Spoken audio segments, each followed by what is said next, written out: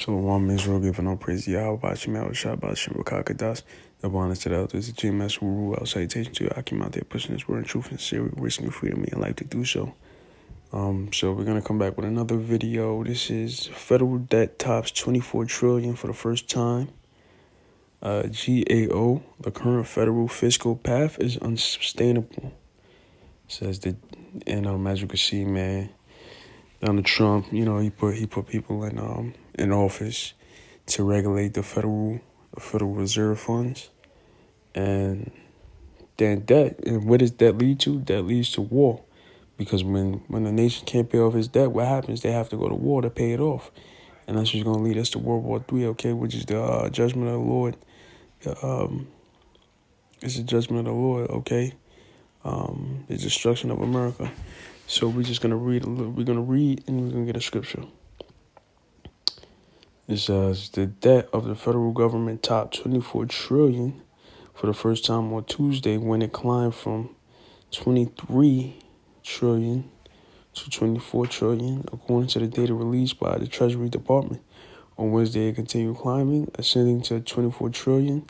The federal debt's climb from the 23 trillion threshold to the 24 threshold was the fastest climb from $1 trillion marker to another in the history of the federal debt, taking only 159 days.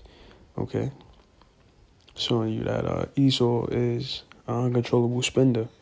Esau likes to spend a lot of money. Okay, and that's what's happening. It says the chart below shows the date on which the federal debt surpasses each $1 trillion threshold from 5 trillion to 24 trillion. And as you can see, this is February 1996. It was only at 5 trillion, and they're going up to the 7th of April 2020. You can see it's 24 trillion. So that's a $19 trillion increase in a matter of, how much is that? 24 years. Which is incredible.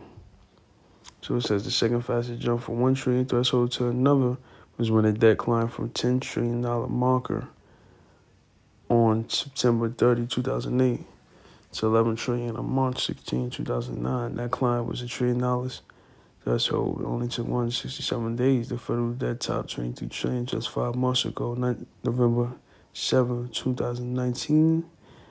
I said, and the debt first topped 22 trillion just 9 months before that, when it rose from 21 to 22. It first topped 21 trillion just 11 months before that. You see, so it took the debt 20 months for the debt to rise from 19 trillion to 20 trillion. In its annual report to Congress, the nation's fiscal health, which was published last month, the Government Accountability Office said that the federal government fiscal path is unsustainable. So what's going to happen as a result of that? That means financial collapse, man. The death of the dollar, okay? So let's get a scripture. Habakkuk 2 verse 4.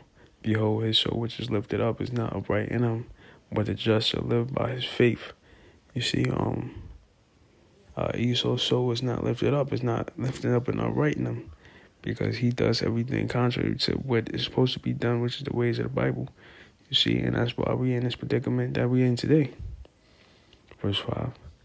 Yea, also because he transgressed by one, he is a proud man, neither keepeth at home, who enlarges his desire as hell, and is as death, and cannot be satisfied, but gather unto him all people, and heap unto him all people, right? And that's exactly what Esau's doing, man. He pollutes people's mind, do false ideologies and nonsense, and he heaps everybody together and make them try to be one people. And it says, verse 6, shall not all these take up a parable against him, and a taunted proverb against him, saying, woe to him that increases that which is not his, and how long, and to him that ladeth himself with thick clay. And that's the scriptures that say, woe.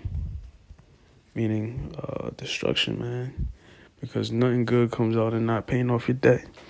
and Esau is in serious debt right now. It says, although each of these long-term projections uses somewhat different assumptions, their conclusions are the same. Over the long term, the imbalance between spending and revenue that is built into current law and policy will lead to one deficit exceeding $1 trillion each year in the fiscal year 2020, and both the annual deficiency and a cumulative total debt held by the public continue to grow as shares of GDP.